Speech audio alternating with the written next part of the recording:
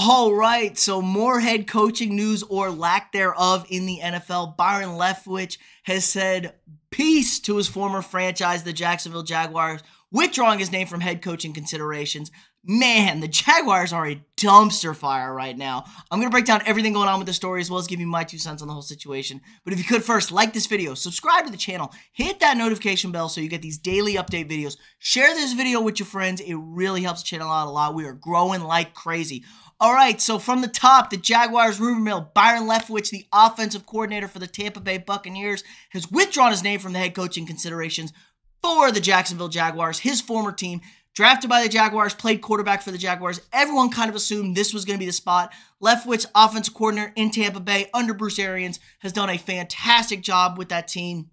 Even just before Tom Brady, they were great with Jameis Winston on offense. He just threw 30 picks. That team easily was good. Was really good in Arizona when he was coming up under Arians. That team lacked a little bit of talent in Arizona. A lot of people say they overperformed for what they had. We saw what they were when they left. So Byron Leftwich is a top head coaching candidate. And I think a lot of people passed on interviewing because they assumed the Jaguars' job was going to be his. Makes sense. Former quarterback, that's his spot. It just makes perfect sense. It's almost like coaching at your alma mater in college. But man, the Jaguars are a complete dumpster fire. They screw this up. And it's all about Trent Baalke. Leftwich made it known he did not want Trent Baalke, the current GM of the Jacksonville Jaguars, to be the guy there. He wanted Adrian Wilson, front office guy with the Cardinals. And hey, I can't complain about this. Young guy. Cardinals got a good roster. Draft good. I think they underperform a little bit because of their coaching. They have a lot of talent on that team. They do good with free agent signings. I think this is a good guy. Steve Keim, I know people don't love Steve Keim, but I think the Cardinals have a good roster there. So this would have been a great young tandem. You have Trevor Lawrence, the former #1 pick from last year. But no, you screw this up. You're just, oh my God, the Jaguars. All year you had Urban Meyer. It was a blow up. You needed something good. Everything I hear about Byron Leftwich is he's a great players coach. Look what he's done with this team. LaShawn McCoy had a great breakdown about Leftwich, saying, end of the season, he asks guys what they need for incentives, helps players hit their incentives. That means a lot to players to get their bonuses, especially if the game doesn't mean much. It's not, there's a difference, he said, between like, we got to win this game and, this game's not super much. I'm going to try and help everybody out within the game plan, which I love. Players love him. You need a players guy. You've had this old school approach in Jacksonville with Tom Coughlin and Doug Marrone kind of blow up. Has anybody seen a team? The Jaguars are like 5 minutes away from going to the Super Bowl in 2017, and they've been a complete dumpster fire since. This is the ownership of Shad Khan. Just so bad, and I hate this. I like the Jaguars. They got cool colors, cool uniform. It's a cool mascot. It was different.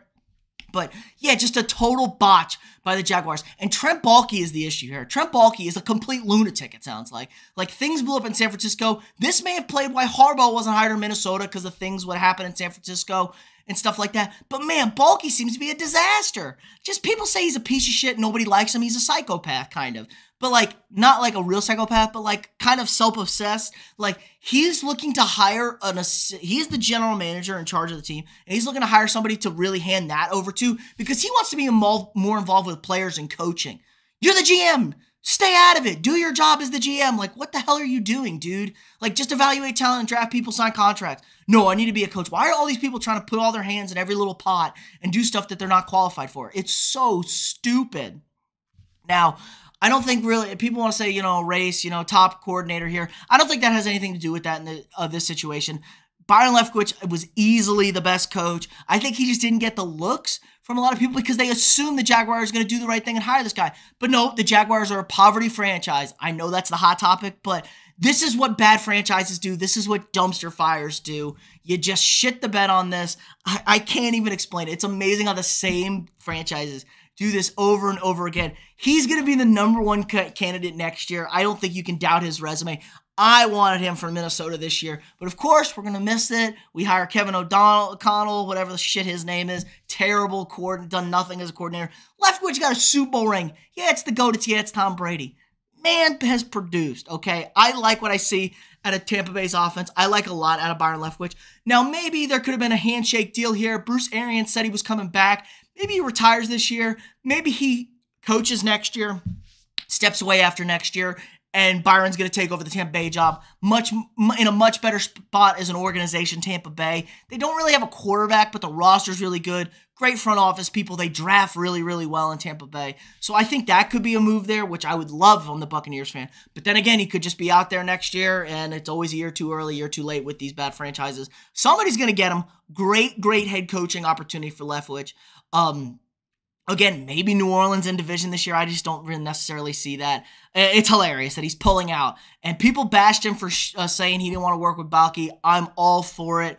Don't work with Balky. Be open about it. Say who you want. It's a smart move. The Jags are terrible. They just lose. Balky is this piece of shit. Like, don't do it. But now the guys that they have left are Bisaccia and Peterson. I really like Doug Peterson for this job. I liked it originally. For him, he's a stable guy. He's won a Super Bowl. They need a stable force in that organization. It's a burning dumpster fire. The ship is sinking.